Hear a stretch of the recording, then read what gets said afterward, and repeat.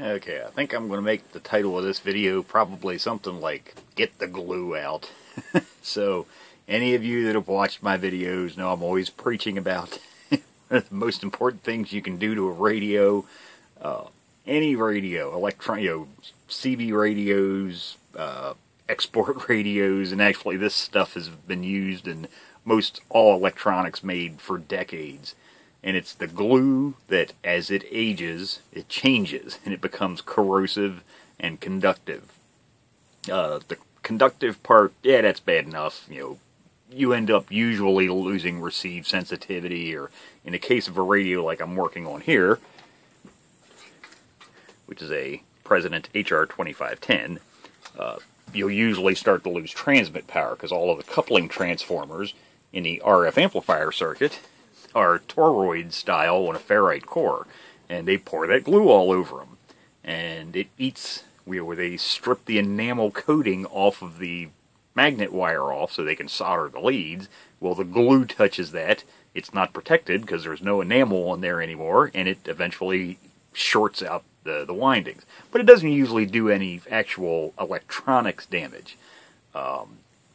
As it shorts stuff out. But when it starts to just eat the leads off, yeah, that's a whole different story. Once the leads are gone, integrated circuits, resistors, capacitors, the toroid transformers, yeah, it just wreaks havoc inside a radio. So I always tell people, get the glue out. And people ask me all the time, well, how do you get it out, Mike? And honestly, up until today, I always said, elbow grease. There's nothing easy. An assortment of dental picks, pliers, a good assortment of tweezers, lots of men, lots of patience. It's kind of like I'm using dental picks for a reason, because that's basically what you're doing. You're just acting like a dentist, scraping and scratching and prying that gunk off.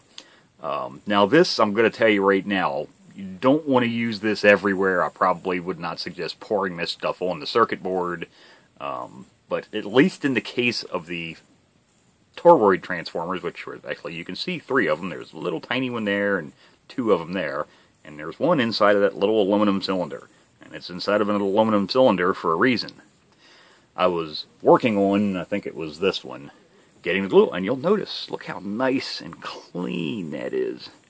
There's just no glue on there whatsoever, and that's the original windings. I didn't rewind this, and it's actually, this one had, actually, all of these transformers had so much glue on them.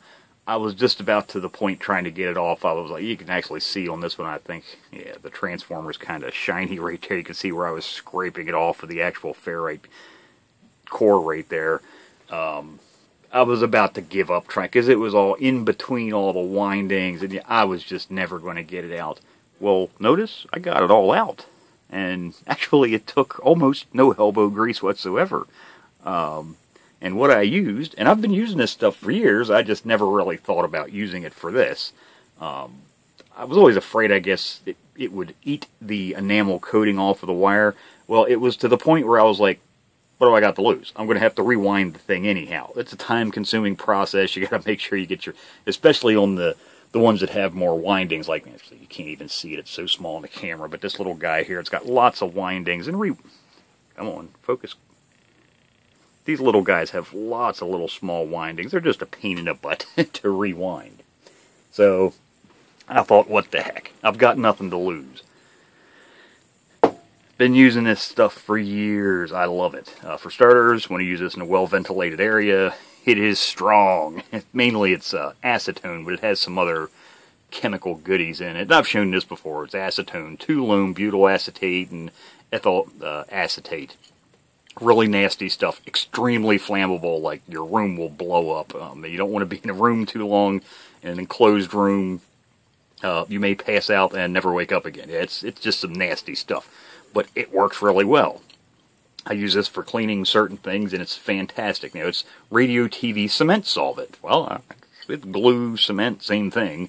So I thought, well, I'll just pour a little bit, and this is actually an electrolytic capacitor can's what that is. I just cut it off and gutted a capacitor out. And you can see there's a toroid transformer down in there along with some glue. Of course, I cleaned all the glue out that I'd actually chipped out of the radio. I'd vacuumed it up, so luckily the processor board here has lots of glue on the voltage regulators, and so I pried this one up and got a few chunks. And just to show how hard this stuff actually is, all the glue's still on this transistor or voltage regulator. You can hear, you know, the stuff's hard. It's hard as a rock. Okay, and when's the last time you ever saw that glue and you could do this to it? That it was rubbery and flexible. I don't think I've ever seen this stuff rubbery and flexible and just disintegrating like that.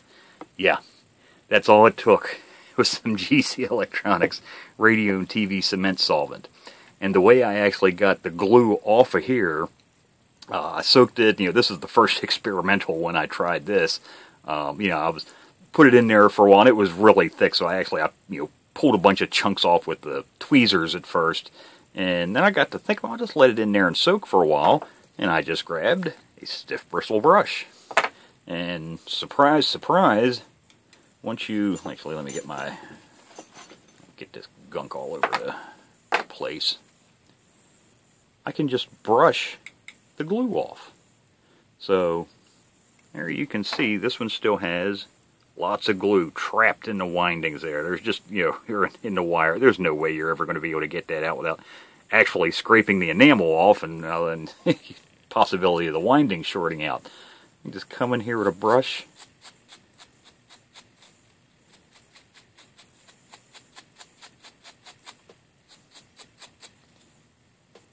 Always try and keep your wires in line. Look at that. The glue's gone. Come on, focus. Just brushes away. Ah, it was in focus for a second. Come on, camera. Just don't like... But take my word for it, it's all gone. You're just not going to focus on that, are you? There you go. Look at that. All the glue's gone. Just whoop. A couple scrapes of a stiff bristle nylon brush and gone. So there you go. There's the secret. There is a trick. I've always said that nope, there's no trick to it. Just elbow grease and, you know, cases like that. Worst case scenario, you just have to rewind them. Now, I can probably guarantee you this stuff will be made until the end of the universe. The universe will die a cold, long death. And GC Electronics is probably still going to be in business, if nothing else, making this stuff, just for the simple fact that about a year ago I bought 2 cases of this stuff. So I've got bottles and bottles and bottles of this stuff. Yeah, I got literally 2 cases of it because I really like it. I use it a lot. And anytime I've ever found anything that I really like, the day that I decide, you know something, I really like that stuff, always seems to be the day that they decide to stop manufacturing stuff. So since I have bought 2 cases of this, and I have now a pretty much lifetime supply of it, you can be guaranteed they're never going to stop making it. Just go online, you can find it at GC Electronics. There's the product code 10-320.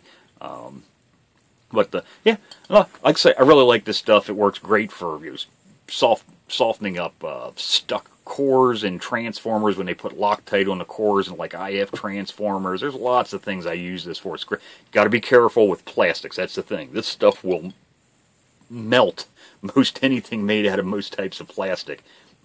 That's why I say you really don't want to just be pouring this stuff inside of a radio. Yeah, there might not be much of a radio left when you get done. If you get this on the faceplate of that radio sitting over there, I guarantee you it's going to melt the faceplate. There's no fixing it. You get a drop of this stuff on there, even if just in 2 to 3 seconds you grab a wipe and wipe it off, you're going to wipe, it'll take the paint that's on there for starters right off. It's nasty stuff, so you got to be really careful. But my experiment mainly was to see if this enamel coating on the magnet wire was resistant to it, and it is. That stuff, it's still hard and just, you know, like it was, you know, like that wire was just coated with the enamel coating yesterday. So there you go. There's my tip for actually fairly easy removal. I mean, man, wow, that's the hardest part. Getting it off flat surfaces isn't too bad. I can come in here and just, you know, pop that regulator up, and I can come in here and just shear all that stuff off with this little flat, I've got that one. I don't even know what the heck they call these. I'm not a dentist, but I sharpened the tip to basically a razor's edge on that thing. And yeah, I can just easily scrape it off. But stuff like this, okay, you've got a resonator here for the processor. Trying to get the glue out of there. Now all I got to do is just pop that little guy loose, desolder. I can just drop that in that my little can over there. Wait about 30 seconds, pull it back out, grab the brush, and it'll just come off. But again, this has an epoxy coating. If you get it on the plastic of like this capacitor, the capacitors are going to get changed, but it'll eat that off. I've never really tried it. I don't know, maybe some of the silk screen printing, I'm not sure how resistant that would be to that stuff.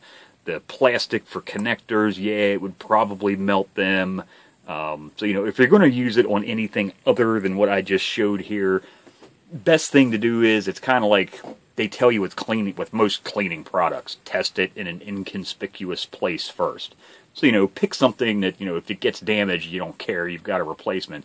See if it'll melt it. It's not going to hurt glass, it's not going to hurt metal, apparently does not hurt the enamel coating on magnet wire, but, use cautiously. But yeah, for at least in this case, transformers, ferrite beads, anytime you have a ferrite bead or a core, that's my new go-to procedure. Soak and a brush. So much better than spending a half hour, 45 minute with dental picks, tweezers, and pliers. So there you go. I hope that helps somebody. Now, where can you get this? Like I said, go online. Me personally, I just get it from a local electronics supplier. Yes, I'm one of the few lucky people probably still on the planet that within a reasonable driving distance, I have an actual electronics supply house. They're mainly industrial supplier, but they're a dealer for GC Electronics, and they stock this stuff. So, like I say, about a year or so ago, I went over and bought 2 full cases of it. But you might even be able to get this on eBay. I know a lot of the GC Electronics distributors do sell on eBay. I don't know if they have this product. Reason being, as it says, extremely flammable. So, with hazmat shipping, you'd really need to check. But a lot of times, even hazmat stuff, they can ship small quantities as long as it's, what do they call that? Consumer, what is it, ORMD? I can't even remember. You see the labels on containers. It's a hazmat item, but as long as it's a small quantity, it's allowed to ship through, like normal ground shipping. But it's easy to find. Like I say, Google search or eBay, probably you can get it there too. But, yep, there you go. And, of course, if you work on speakers, it's great for getting to cement off of speakers. That's what it was originally designed for, if you're reconing speakers. But, there you go. So, I hope that helps somebody and save your sanity of trying to get that stupid glue off.